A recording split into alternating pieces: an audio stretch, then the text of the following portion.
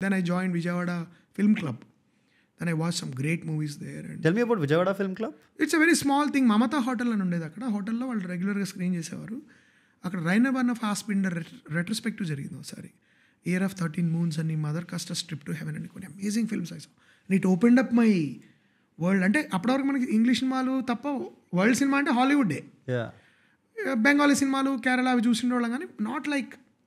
But suddenly European cinema అనేది ఒకటి ఉంది. తర్వాత కురసావా opened up, నగిసా Oshima, కురసావా, Miyazaki, all these names. And then suddenly I watched Bergman. Then I watched Antonioni, Andrei Tarkovsky. ఏంటి అసలు వీళ్ళందరూ cinema అంటే మనం అమెరికన్ సినిమా అనుకుంటున్నాం, అసలు వీళ్ళు కదరా. అండ్ దెన్ త్రూఫో, గోడాట్, బ్రెసాం వీళ్ళందరూ చూసిన తర్వాత రే was a massive revolution. Mrunal Sen, Satyajit Ray, తర్వాత ఏమోను రిత్విక్ ఘటక్, మేఘడా కథాగర చూసి అసలు మనకి అసలు ఈ సినిమా తెలియదురా మనకి, అసలు ఇట్లా కూడా తీయచ్చా సినిమాలు. ఇలా suddenly it's like somebody hit you with a sledge hammer on your head and then new world has opened up. Then luckily ఆ ట్రాన్సిషన్ టైంలో I came to university of Hyderabad, literature, and then suddenly world opened up. English literature opened up to world cinema and friends అందరు సినిమాల గురించి. I had the best possible classmates who taught me about world cinema. తర్వాత I became a member of Hyderabad film club. Prakash Reddy గారు నడుపుతూ ఉంటారు అది. ఇప్పటికీ ఆయన అంటే I'm not able to attend now, but ఆయన ఇప్పటికీ ఇంకా నడుపుతున్నారు అది సారథి స్టూడియోస్లో. And that became the platform for me. And my first short film చలి అని తీశాను నేను. That was first screened at Hyderabad film club. గ్రహణం was first ప్రీమియర్డ్ at Hyderabad film club. So అలా my entire journey was supported by Prakash Reddy గారికి. నేను ఎప్పటికీ I'm grateful to him because he gave me the platform for that film అనమాట. So అట్లా start అయింది. So 80s to 90s transition, although there is a lot of disturbance going on in the world, for me personally it was liberating. Nice. So movies were like your little oasis among... Yeah, oasis. And then I was discovering myself and I was trying to latch on to something for I remember now people tell me, నా classmates 10th క్లాస్లో, ఇప్పుడు నాకు అమెరికాలో అక్కడ ఇలాంటి ఇంటర్వ్యూలు జరుగుతుంటాయి కదా ఫోన్స్లో.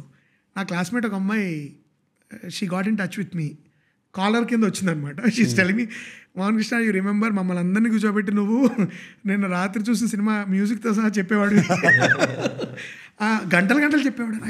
I dent remember it. So I think I was mad from that age. So that was my solace.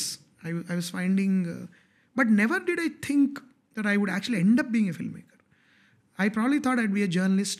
I would be maybe a professor somewhere and teach somewhere. But somewhere during my MA, I strongly felt, I have it in me. There is this desire. Mohammed Khadeer బాబు అని నా friend అంటుంటాడు, cinema తీయపోతే పోయేదేం లేదు కానీ పోయే లోపల మాత్రం cinema తీయలేదు. అలాగా I thought okay let me try. మా అమ్మగారు కూడా ఏమన్నారంటే, ఒక సినిమా తీయరా నువ్వు, నీకే తెలిసిపోతుంది తీయగలవు లేదో, తీయగలిగితే తీయి, లేదంటే మూట ముళ్ళ సర్దుకుని. I was in Toronto. I was doing my PhD. I join my PhD programme. 1 year అయిపోయింది. బ్రేక్ తీసుకున్నాను అనమాట, హాలిడే లీవ్ తీసుకుని వచ్చాను. నువ్వు చేయగలిగితే చెయ్యి, లేదంటే వెనక్కి వెళ్ళిపోయి. ఇంకా నువ్వు సినిమా తీయలేని విషయం నీకు క్లారిటీ వచ్చేస్తుంది కదా, అది నీకు రావాలి, ఎదురు వాళ్ళు చెప్పడం కాదని. సో ఐ డిడ్ గ్రహణం and the rest is history. I decided I should continue. Okay. Now, one thing I get from this whole conversation is, generally, I mean, it's a thought I also harbor, that to become a filmmaker, you have to go through like a metamorphosis, like a Kafkaesque metamorphosis. But what I get from your story is that what you were, you still are that, and your films have reflected. No, sometimes we tend to romanticize also. ఆర్టిస్ట్లు అంటే ఇలా ఒక ఆకాశంలో చూస్తూ, కొంతమంది నాకు phone చేసి మాట్లాడుతూ, మిమ్మల్ని కలవచ్చా సార్ అంటే, ఆర్టిస్ట్లకు మూడ్స్ ఉంటాయి, మా అబ్బాయి అట్లా ఏమి ఉండదండి. So there is all these romantic notions about being an artist, being moody and temperamental, short temper ఉంటుందండి. అదేం అక్కర్లేదు. Art is just one of the avocations like anything else. Like you're a doctor, somebody is an engineer, I'm a film maker.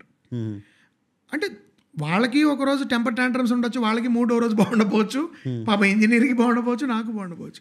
అంతేగాని art అంటే ఇదేదో చాలా mysterious, ఇది ఎవరికి రాదు. There is something called talent, like in any profession.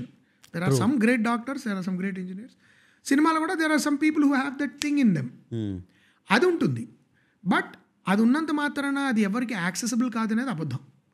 Anybody can make a film, but not like others సే మీరు camera పట్టుకు తీసేయండి కాదు. You have to work at it. Like any other art form, you have to work at it. It is hard work. It is మన సినిమాల్లో మామూలుగా director ఇలా ఇలా ఇలా అరుస్తుంటే ఫోటోలు తీసి చాలా మంది గ్లామరస్గా ఫీల్ అయిపోతుంటారు. డైరెక్టర్ అని chair they get excited by the power trip.